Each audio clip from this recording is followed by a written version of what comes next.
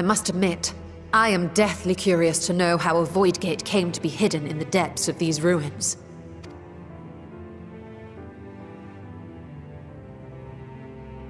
To tell that tale, we must first peer far to the south, and even further into memory.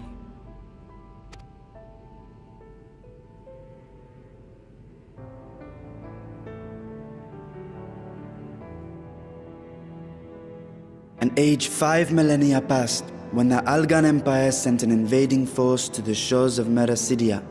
The southern people rallied around the commanding figures of Bahamut and Tiamat and fought fiercely to repel the would-be conquerors.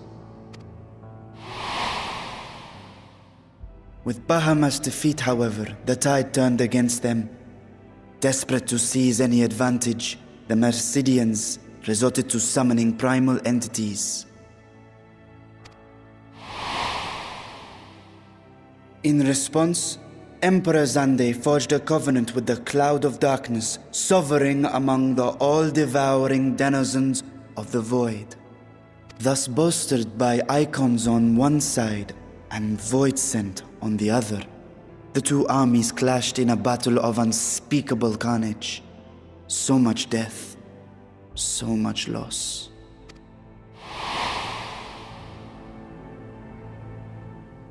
I consider myself well versed in that period of history, yet you speak as one who witnessed it happen. Indeed, I did. I heard Tiamat's roar of defiance and sped toward that war-torn land.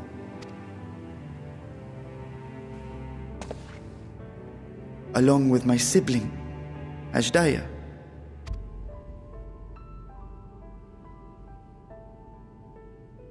We dragons are not male or female as men are wont to classify, but elder sister is the closest a mortal tongue can come to describing what she meant to me.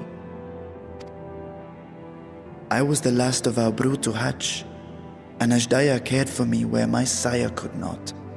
Thus I was with her when Tiamat roared, I was with her when she journeyed south, and I was with her when she fought against the Void-sent hordes. Yet no matter how many of their vile fiends we cast down, more rose from the abyss to take their place. Faced with an unwinnable war of attrition, Ashdaya risked her all on a final gamble. She plunged through the Void Gate itself to strike at the root of their strength.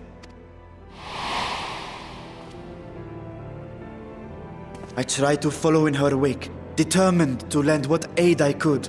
But even as I came upon Alag's glittering tower, I saw the rift close behind her.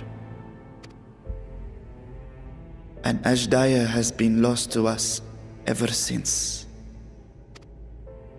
I find I must retract my earlier claim of historical knowledge.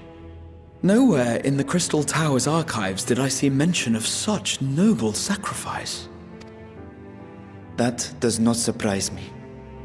To Allagan eyes, it must have seemed as if a lone dragon, driven to madness, simply dove through the gate and did not return. For my part, I spent long years searching for the means to reunite with Ashdaya. Until I could search no more. Until Allag was dust, and the urge to open a void gate large enough to accommodate a dragon forever lost.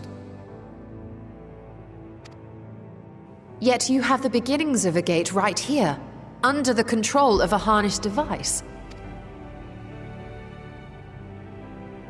My discovery came before Radzat-Han was founded. Though I scoured the lands for a method to cross the rift, it was beneath the sea that I chanced to find a natural planar fissure. It was, however, far too narrow to admit a worm's bulk. Only after our city rose upon the rock, and I could enlist the aid of our talented alchemists, did matters take a favorable turn. Their dedication was beyond reproach.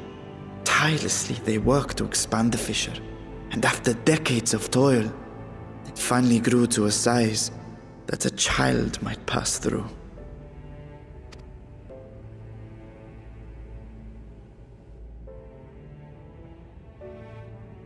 Not long ago, you told us that you called out to your kin, that Ashdaya's answer was silence. I suspect the conclusion to your tale is not a joyful one.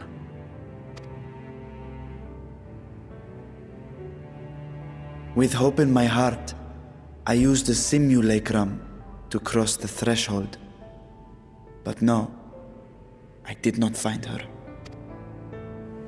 What I found was a host of voidsent, clamoring around the opening they had sensed. 'Twas but a moment, but enough.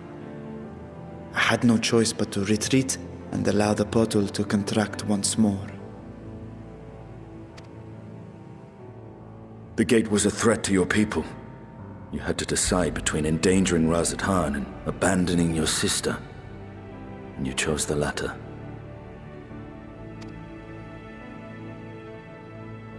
'Twas not that thy sibling scorned thy call. 'Twas that she was trapped beyond a barrier through which neither roar nor dragon may pass. Even now, in the desolate world of the 13th.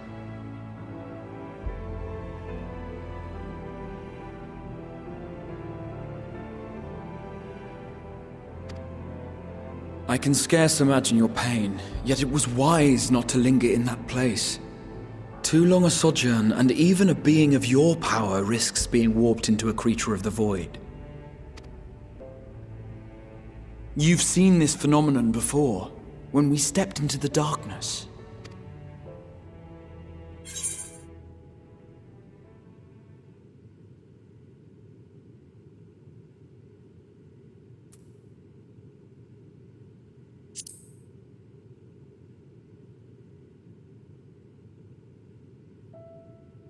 Turned purple?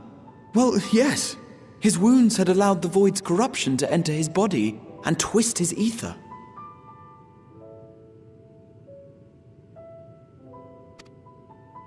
Had it been allowed to progress much longer, I presume he would have been fully transformed.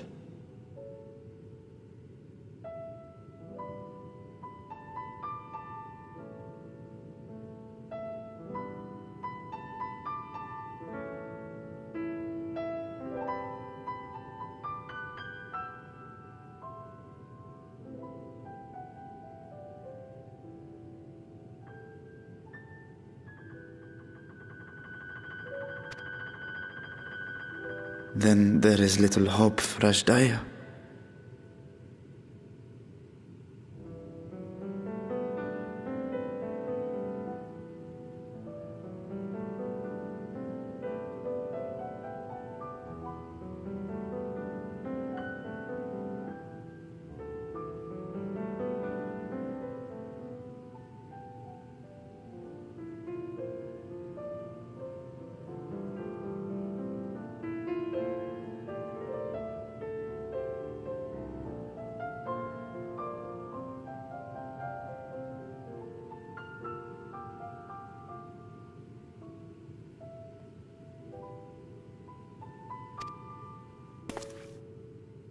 No, I hadn't meant to. I speak only of possibilities.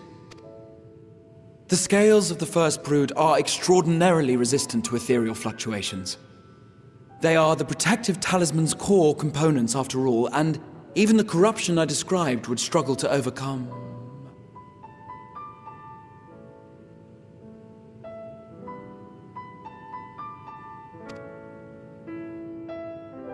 Of course. With the warding scale in one's possession, one could conceivably survive a stay in the 13th without being warped by its energies.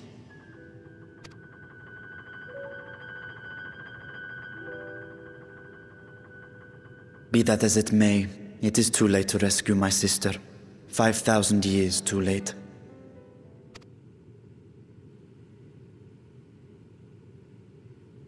And now countless others look to me for guidance and protection.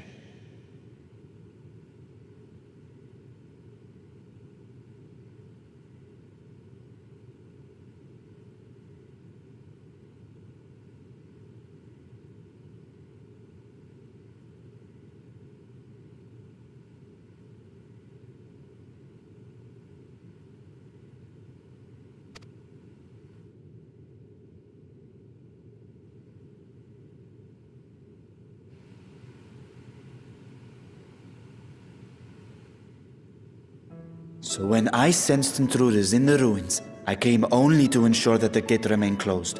That, and to secure the treasure, of course.